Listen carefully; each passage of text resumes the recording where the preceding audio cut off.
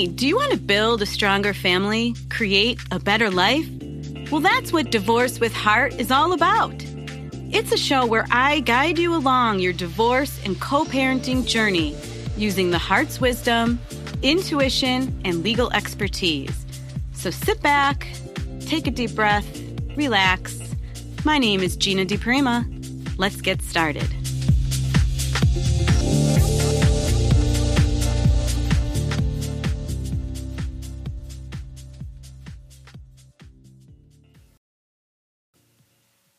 Hey, how's everybody doing today? It's a holiday here in the States and in Canada, so I hope some of you are off and maybe even able to call me live. It's a special show today. I don't even know what episode number we're on. I apologize. I'm thinking somewhere along the lines of maybe 24, 25, something like that.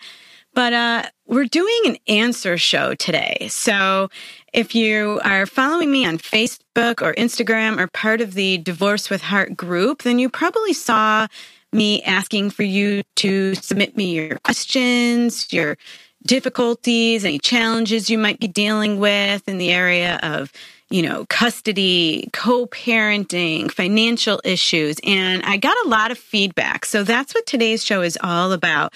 It's an opportunity for you to call with your questions, which of course that is there for you every week without question. And an opportunity for me to really engage with you a little more fully and answer any questions that maybe you post to me through social media or by sending an email because you're, not able to join us here live. And if you wanted to call in, that number again is 1-760-456-7277. And I'm also going to be joined today by another rock star of divorce. His name is Joe, and he's recently divorced, so he's got a story to tell for sure. And he'll be on here in just a little bit. So let's dive right into your questions. Okay. And I'm not going to give names because it wasn't clear to me whether people wanted to submit these questions anonymously or not. So I'm just going to dive right in and read to you what I have. So here's from one listener. She writes, "Hello, and thank you for this group. I'm currently separated, but still living together for financial reasons, and to both be as available as possible for our kids, ages 8 and 6. It's been a hard road, but for the most part, we're managing to remain friendly and supportive under the difficult circumstances. My question is, how do you know when it's time to separate living arrangements? And is it possible to maintain a co-parenting house share situation without losing your sense of self? We both have mostly separate social lives, and there are irreconcilable differences in values and emotional needs. Any advice appreciated? Thank you." Wonderful. Okay, well, I do have a lot to say about this, as you can imagine. So the first question that she's asking here is, how do you know when it's time to separate your living arrangements?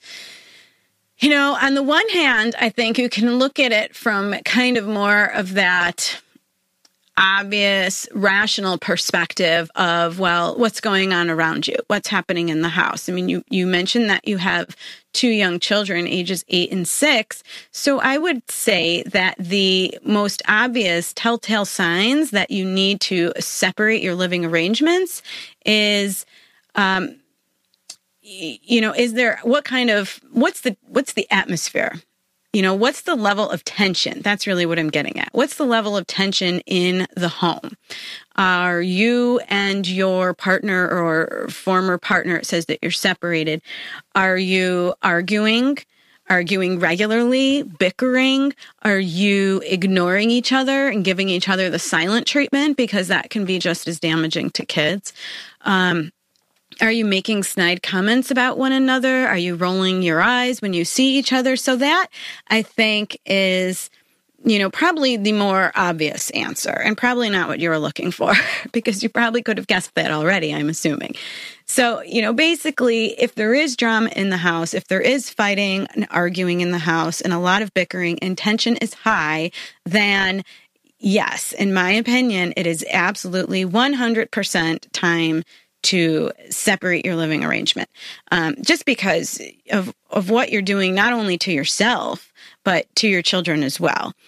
But to dig a little deeper than that, let's just assume, for the sake of the question here, that everybody is kind of doing okay, that there's not a lot of tension in the house, because that's kind of the sense that I'm getting when I'm reading the question, is that everyone's just kind of doing their own thing.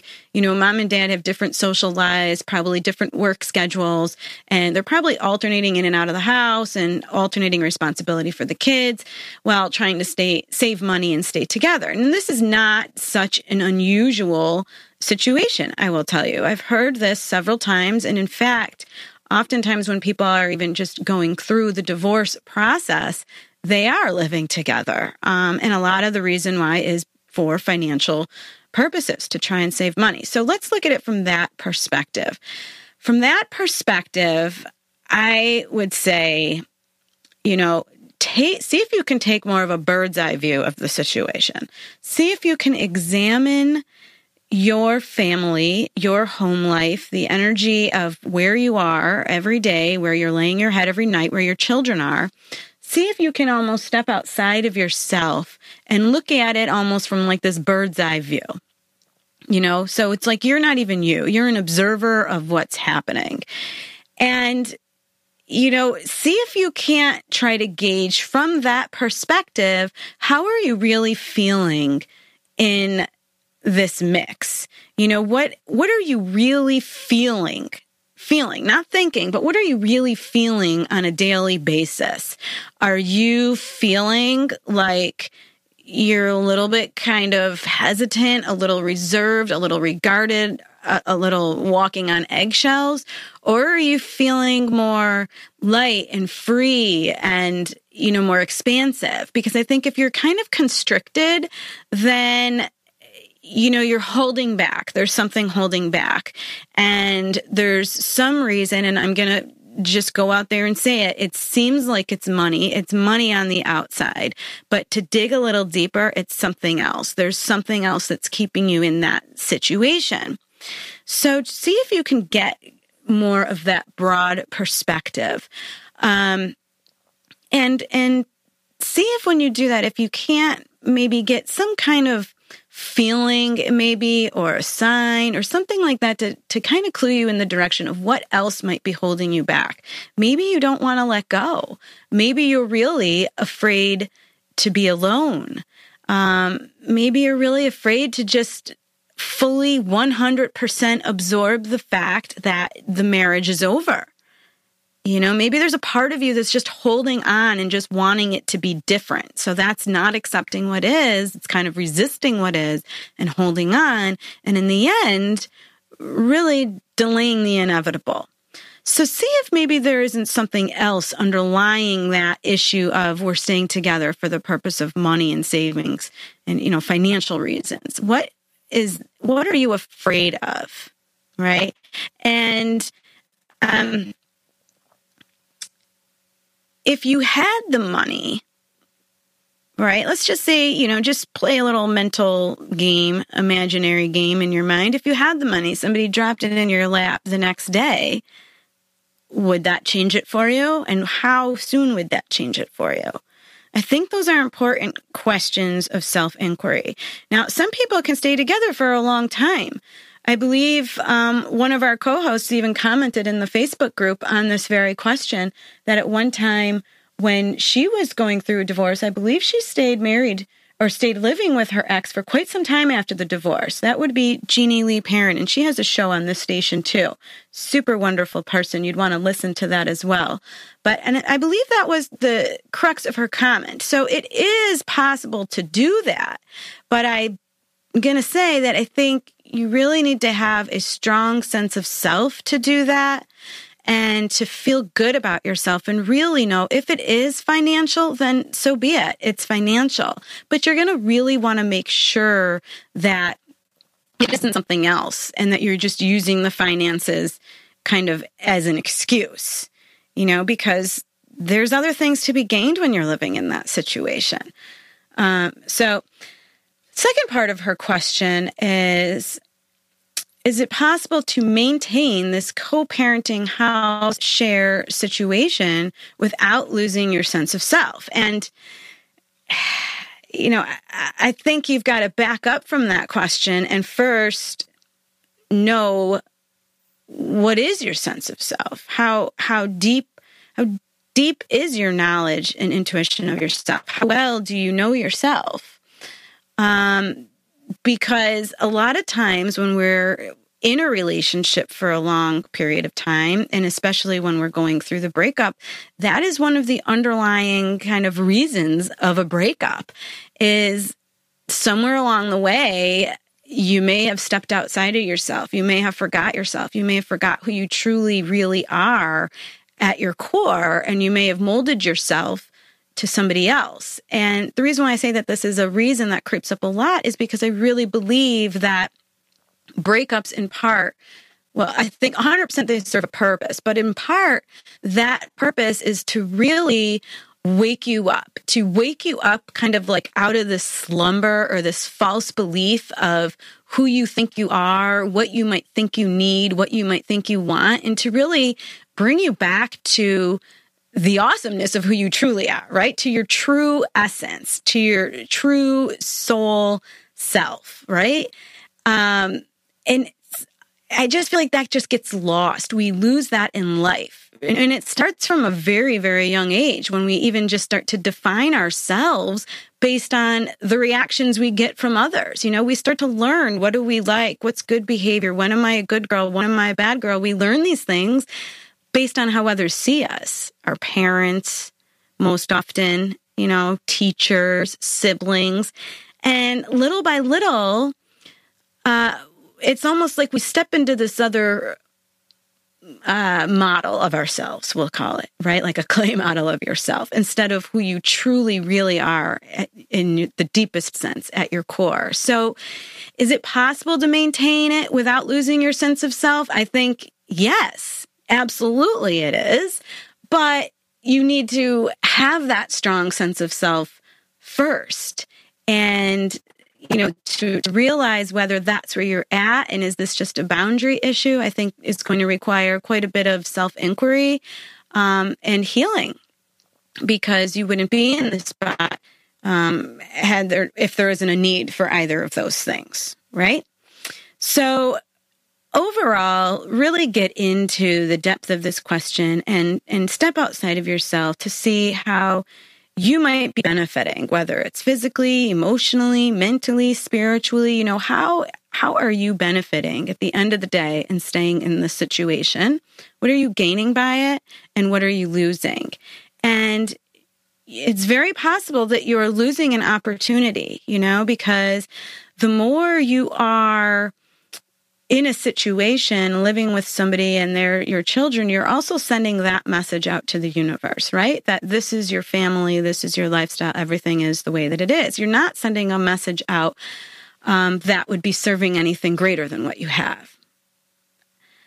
So think about it like that too. If you're just staying together for financial reasons, are you not saying also that I'm not strong enough to stand on my own, that I can't financially support myself on my own, that I can't be resourceful enough to figure out how to do this? And those are tough questions and tough things to realize and to really observe within ourselves. So, but very important if you want to use this part of your life as an opportunity to really just move forward and grow as a result of it, and hopefully develop even a deeper sense of yourself and who you are. Okay, next question. Okay, and again, I'm not going to name a name, but this came through also, I believe, in the Facebook group. I loved the podcast Co-Parenting with a Narcissist. I've listened to it twice in 1 week to help remind me. What I need to know and figure out how to handle is the immediate attack on my person, on my character, on my parenting, and on my values. How to process that quickly and let it go. It takes me down like I'm punched in the gut. I have the urge to respond, but I don't. I can be a gray rock, but I can't help but question some of his twisted half-truths. It makes me question things. It makes me question my parenting and my judgment. As parents, we already question if we are doing things right. Then to have someone whisper in your ear constantly that you're not. Sometimes it occurs at just the right, I think it means time, that it takes me out and it leaves me in a heap of tears and it leaves me wounded. Oh, well, I can certainly sympathize 100% with what you're saying. And I'm sure that even just in me reading your words, that there's many out there who are wondering the same thing, which is why I just love this part of the show, to be able to do this. The first thing that I want to say in answer to the question of how do you process that quickly and let it go, it's a bit of a mindset shift. What I'm going to suggest first and foremost is forget about the processing and the speed of the processing and processing it quickly and letting it go. What if you didn't need to process it? What if you were able to really see it for what it is? Something different. He's different. He's emitting this different energy, this different frequency. He's kind of dark. He's bad. He's trying to take you down. I mean, and however you want to see it in your mind, you know. But if you just saw it as something that doesn't resonate with you, that's on a different level from you, you know, like you're just two ships passing in the night or two trains going past each other that never merge, never mind. Well, obviously that would be a crash, but if you can see what I'm saying here, you know, in other words, in order to process something, if you think about it like that, it immediately makes me think that you're engaging, that there's a giving and a receiving that goes into processing, that there's two parts to the puzzle, right? But I'm saying, what if we don't even think about it like that? And you think about it like you're just on two completely different levels. And his level is not meeting your level because you are vibrating and you are on such a different level that like whatever he is going to then do, however he is going to act, whatever he's going to throw at your way, it just pops right off you or slides right off you like Teflon, right? It doesn't affect you. It doesn't affect you. And it doesn't affect you because, again, going back to that sense of self, knowing deeply 100% who you truly are. And I know that that's hard. That's really hard, especially when you're in the throes of a breakup. And again, I believe that's one of the reasons why, you know, these things happen in our lives. It's like the universe is nudging us back on track, right?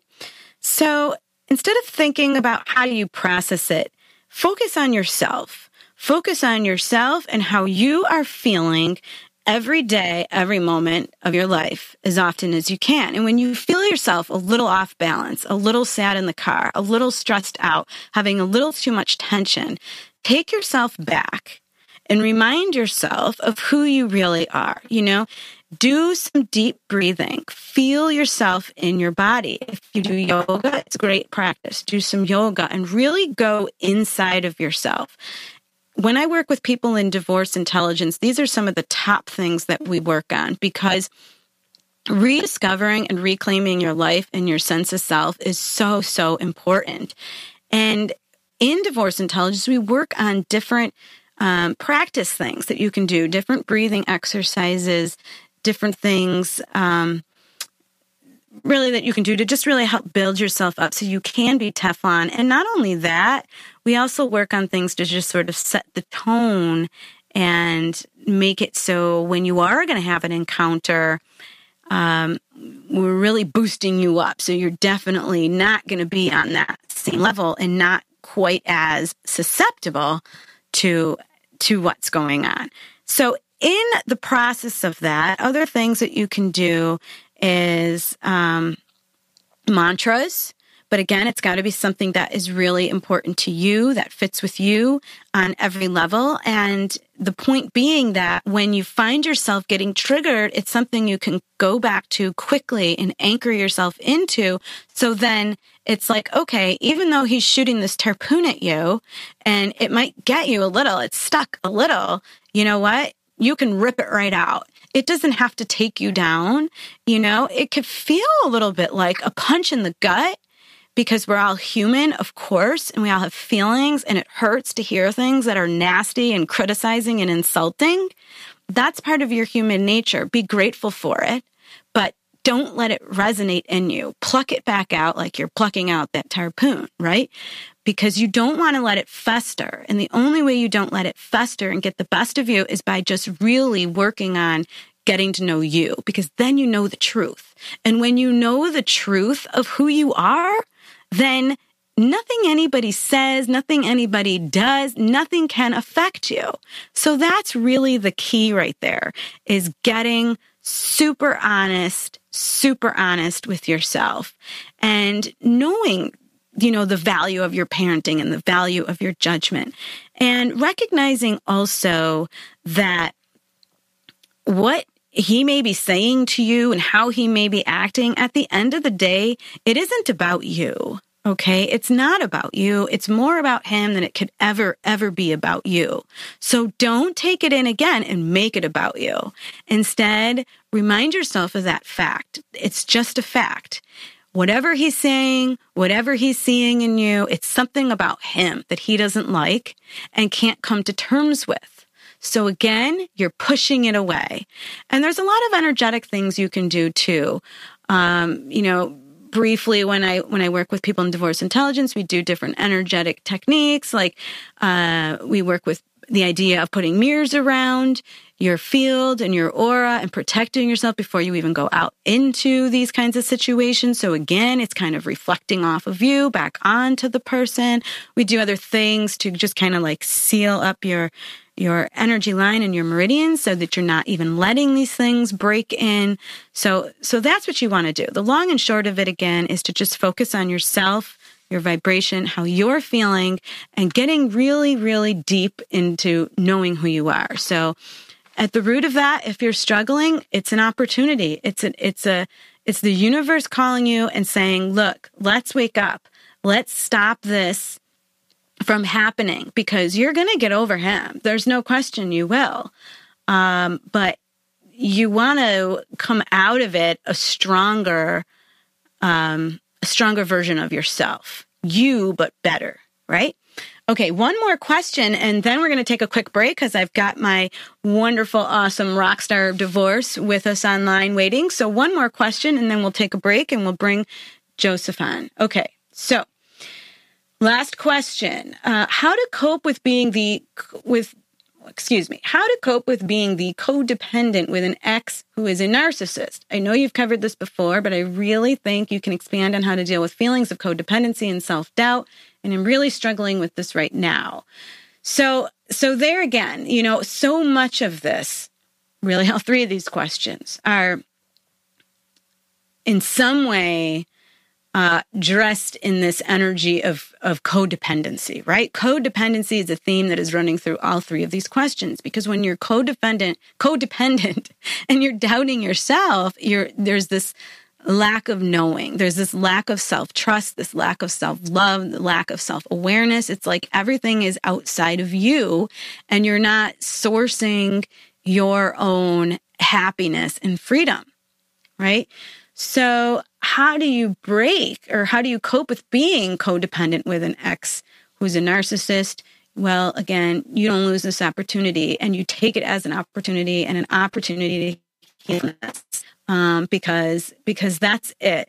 The best antidote to codependency is meeting yourself, reclaiming yourself, renewing yourself, and just it's all about self-discovery, because when you can do that and you can see yourself the way you are meant to be seen, not the way that you've been told, not who you've been told you are and that kind of a thing, you won't have codependency anymore. I mean, so that's really what it is. It's all about healing and taking this as an opportunity to get to know yourself and working with it every day. There's no quick fixes, right? This isn't an overnight thing. And, some people think, I don't need to take the time to heal, or healing's too expensive. I don't need anybody to help me, I'll be better in time. I've always been better in time. Sure, because no doubt it's probably not your first breakup. The reality is even though the pain wears off, right? The pain wears off, you move on because you're distracted by life and work and kids and other things. If you don't get in there and you heal it, it will resurface again. And that is really the point of all of this, isn't it? Isn't the point of all this so that you can learn and grow and find out something about yourself and serve yourself in a way so you're never going to be in that same situation again? I think so. So, okay. One quick tip. I almost forgot. This was in my notes. In going through all this, something that you might want to consider. Make a list. Make a list of all of the things that you value about yourself and add to that list every day. And I mean, it could be from something simple to, I have 5 fingers or 10 fingers. Maybe I just have 5. 10 fingers, 10 toes. And that's a good thing because I can function, whatever it is, from the simplest to the complex. Make a list of things that you can really value and appreciate about yourself. Remind yourself of those things. Add to it daily, and then look yourself in the mirror and, thank yourself once in a while. Thank yourself for being here. Thank yourself for waking up. Thank yourself for going to work, for trying to put food on the table for your kids, for loving your kids, for being patient when it's not always easy to be patient, right? That's going to really help you, I think. It's going to help you to start to see the light of who you really are. Okay? So, all right, we're going to take a quick break. When we come back, we're going to talk with Joe. Thanks.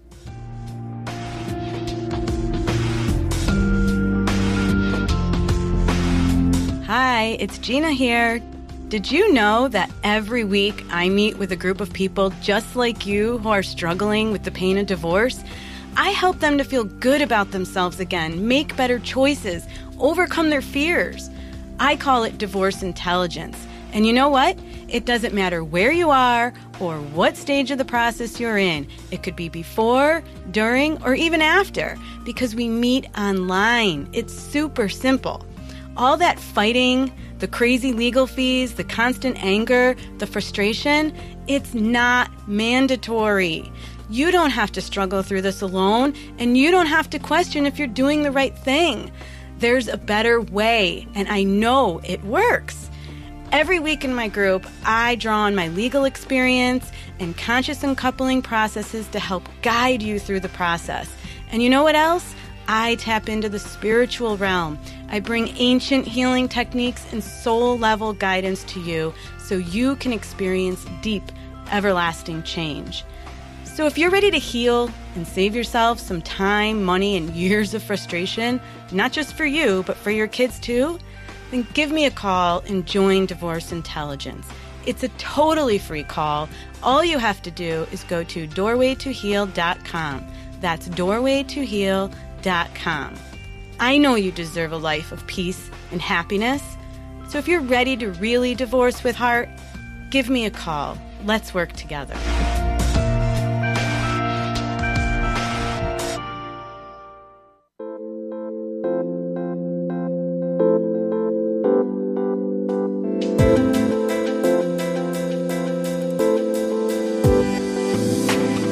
Some of you have questions about your partnership, marriage, or co-parenting situation. I'm here for you. Give me a call in today's live episode by dialing the U.S. number 1-760-456-7277. That's 1-760-456-7277. Talk to you soon.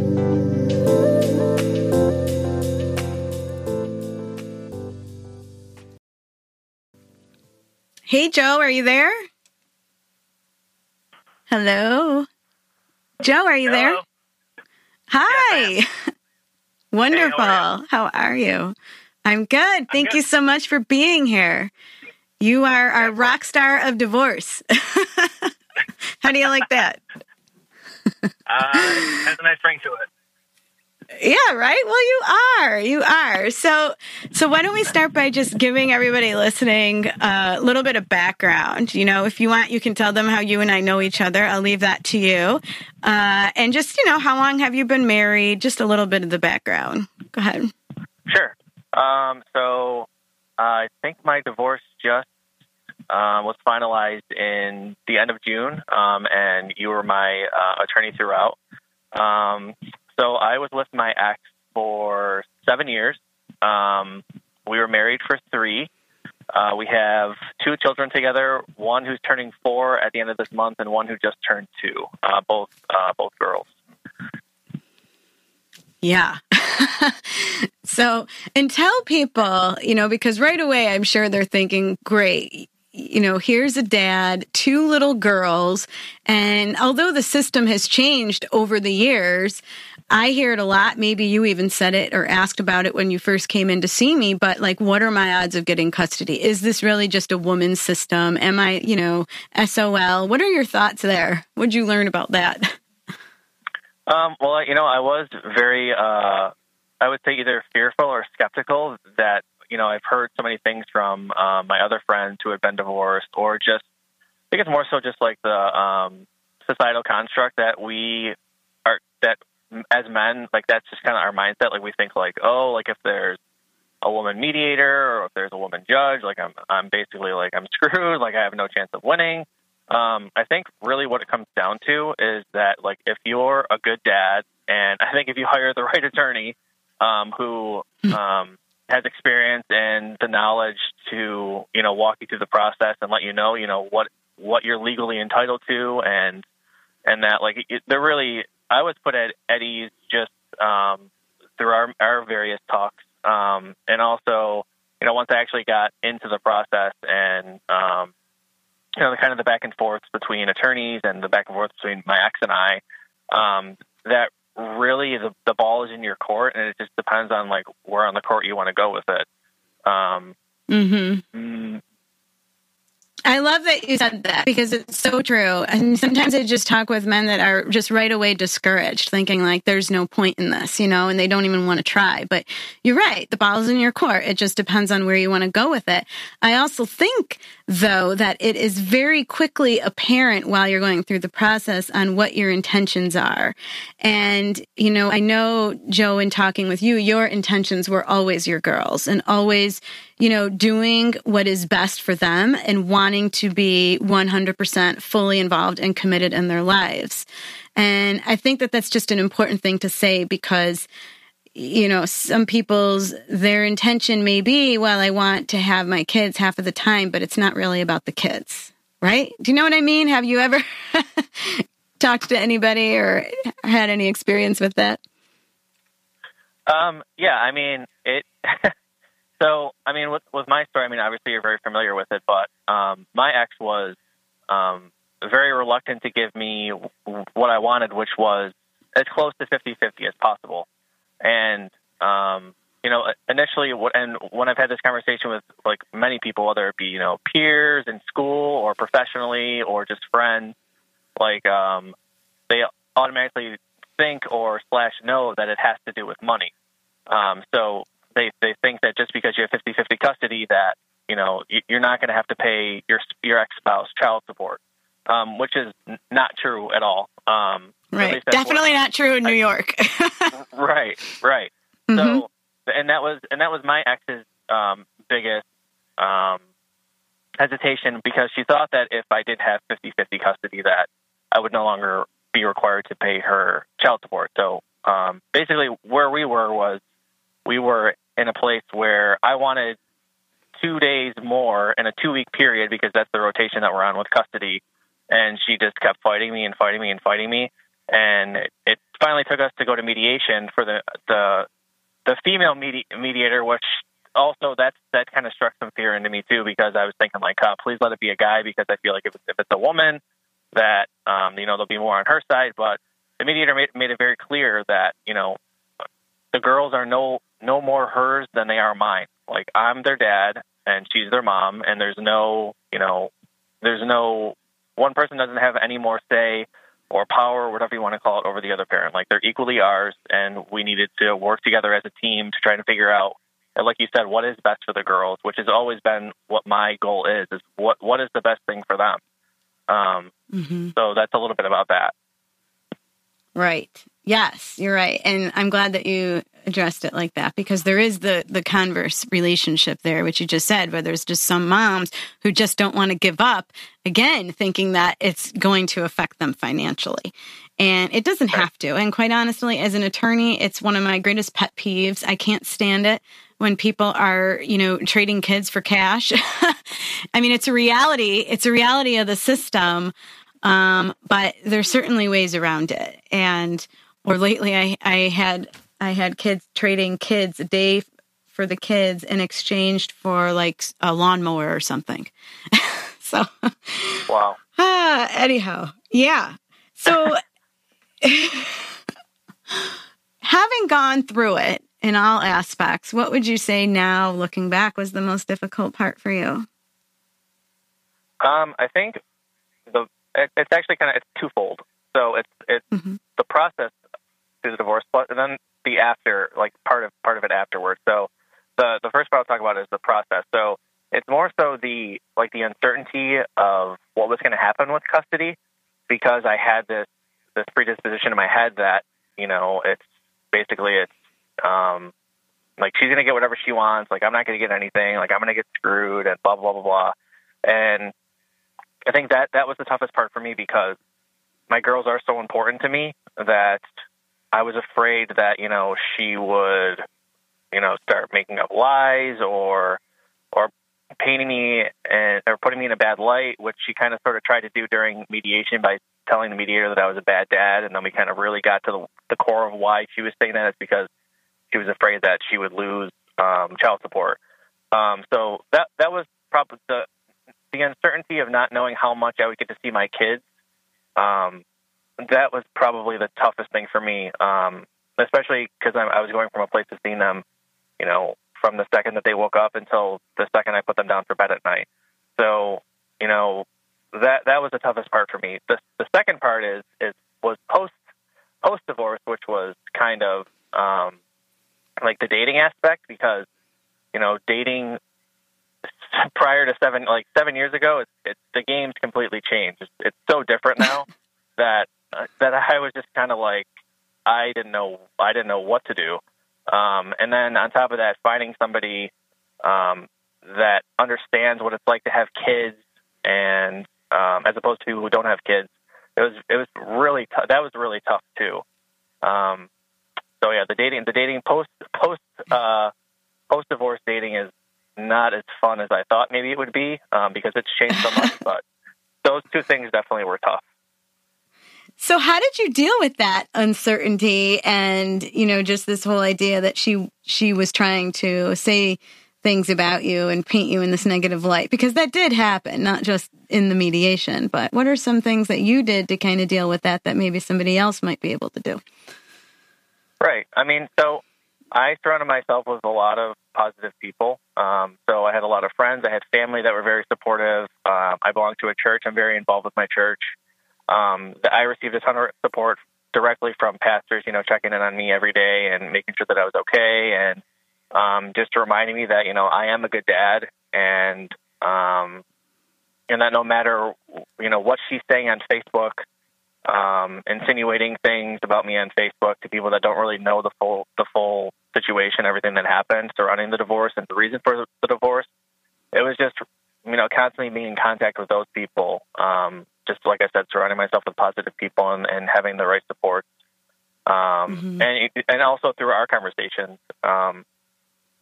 just reminding me of what the finish line looks like and how to get there, and just, that it's not always going to be like this. So all those things combined, I think, really helped me get through it. Mm-hmm. And did you respond when you saw these kinds of things on Facebook, or were you taking the approach more like, you're Teflon and it's just going to bounce off of you? What did you do? There were various Facebook posts that were posted about me. Like I said, insinuating that, I was doing X, Y, Z. A couple of times I did address it with her. I would screenshot it to her and basically say like, why are you doing this? Like, what is the point behind this? Because all you're doing is just painting me out to be a bad person, when in reality, like, you and I both know the truth. And she was just like, you don't know how much you hurt me, and this is why I'm doing this. I'm like, well, it's not really doing anything for either one of us. Like, it just basically is making it seem like you're attention seeking and I'm a jerk. So, like, it's really not doing anything positive for either one of us. So I would address it, but there were some times too where, like, if it was just so outlandish and just out of the blue, like, I wouldn't even bother saying anything. Like, she eventually would ask me, like, if people were sending them to me, and I would say yes, but for the most part, I really wouldn't. Unless it was really, like, attacking my character, like, I really wouldn't address it. I would just kind of let it just lay there. And I think, to be fair, even though you responded at times, you always did it in more of a private way, and your response was always one that was still, respectful for what it's worth. You know, you didn't continue to try and re-engage, from what I remember, and I think that that's important.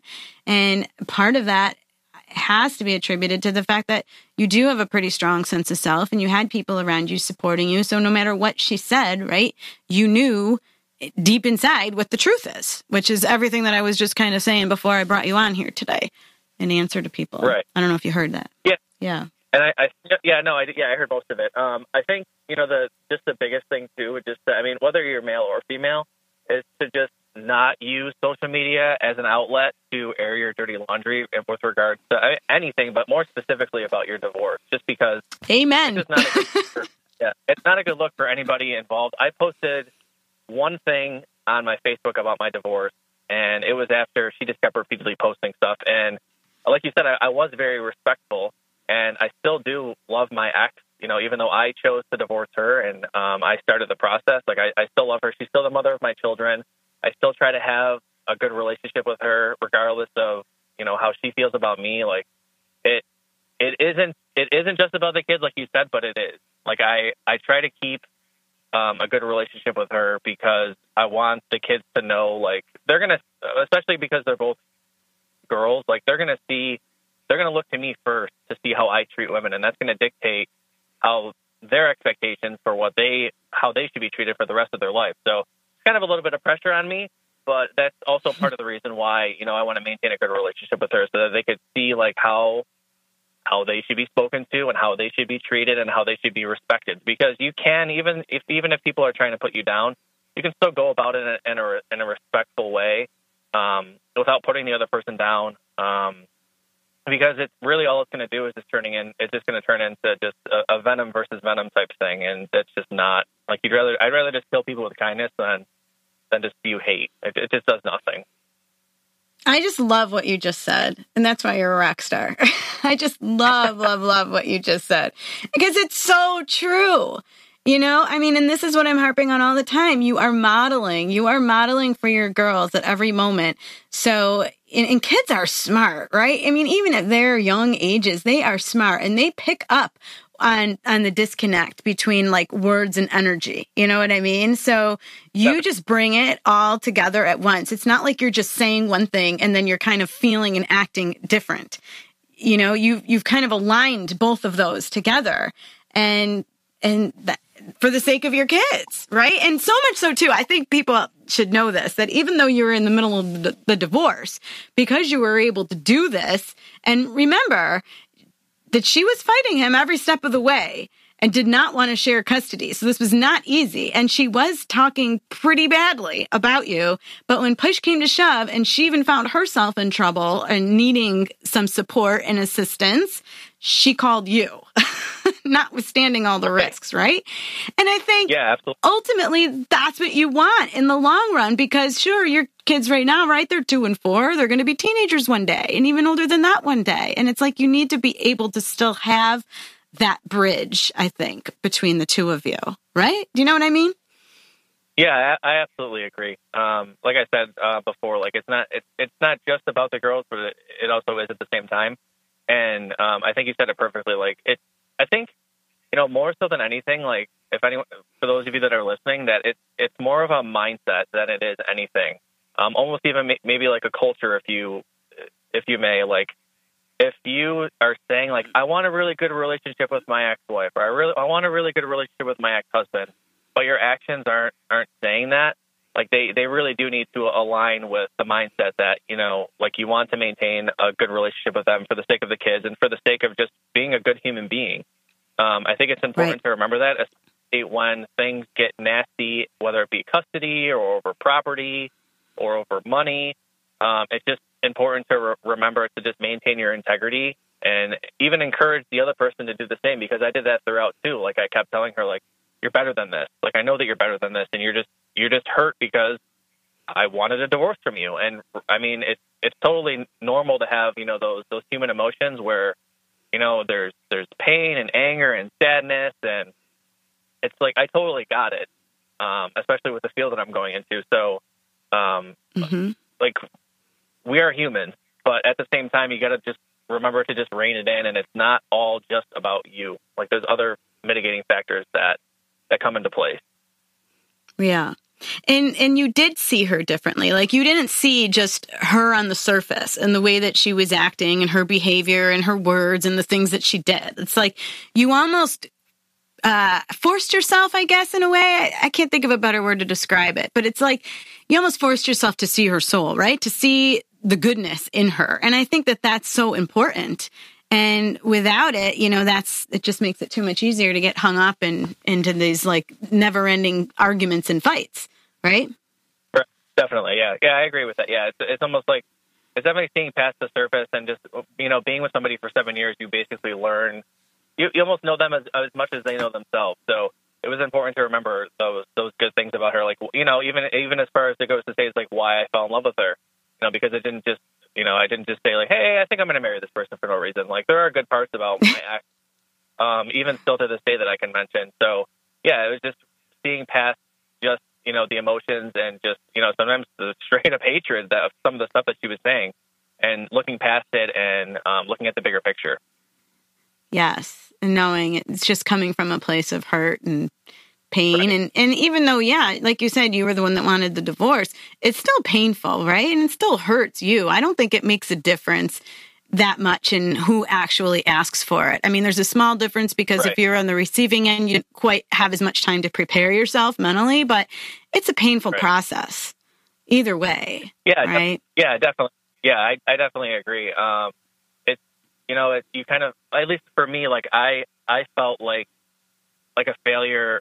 I don't know if I want to say like as a, I would say more as a father, as a husband, and as a person, because, I invested so much time in this relationship, and, 7 years is a long time. It's almost a decade. And it kind of hurt my ego a little bit that I put a lot of blame on myself. Like, I could have done this differently, or I could have done that differently. But, through the process, I realized, that that's not true, that it's always a two-way street, regardless if it's a platonic relationship or an intimate relationship, that, it was really just both, like, we just weren't a good match for each other. That's really what it came down to. But, it was definitely tough for me because I felt like I was giving up, and, and she repeatedly said that, like, you made vows and you promised God, and, et cetera, et cetera. Right. So that was kind of playing into my soul too at the same time. So all that stuff put together, definitely. It's not just if you're on the receiving end, but also if you're initiating it too. It definitely was not easy. Mm-hmm. Are you at a place now, though, where you can look back on it and you see it differently? Like, no, it's not that I gave up or she gave up. It's just the relationship was moving us in a different direction. Like there was a purpose in it that needed to happen. Do you see it like that now in any way? Yeah, definitely. There's definitely things that I'm definitely grateful for the time that I had with my ex, because I learned a lot about myself in the process. So yeah, I definitely look at it a lot differently. Like in the moment, in the process of divorce, there was just so many different opinions getting thrown at me from like family, friends, church, from you. And what's the one opinion you should listen to? Just kidding. No, it's okay. So many things are going on at that time that, like, once you're out of it and you're able to take a step back and look at it, it definitely, I'm in a much better place now than I was then. So I'm grateful for the experience. And if I had to do it the same way, if I had to do it again, I would do it the same exact way. I wouldn't change anything about it, just because of the good things that came out of it. It was all good things, to be honest. I mean, as much as I say that I still love my wife, my ex-wife, I got out of a toxic relationship, and I'm with someone now who's incredible and loves my kids, and I love her. I love her daughter, and it just ended up working out. So it looks like you figured out the dating world after all. What tips do you have there? Yeah, honestly, I'm glad that you brought that up, because I was thinking about that before I got on, that I think if I could do one thing over, actually, so I take back what I said about doing things the same way, I think that I would have taken a little bit more time to focus on rediscovering myself, because I kind of did it like at the same time, rediscovering myself and then jumping back into the dating world. And I don't think, looking back now, that I was ready to get back into dating. Number one, because I just wasn't ready for how much the game had changed. And then number two, I just wasn't really ready to put myself out there. Like, there was still a lot of stuff that I had to get back to. I had to get back to me, like the original me, pre my relationship with my ex. So yeah, that's definitely something that I would change. Just taking some more time for myself, because it is hard. Like, you're with somebody every day for 7 years, and then suddenly you're not. Like, you come home to an empty house. You're not getting a text from them,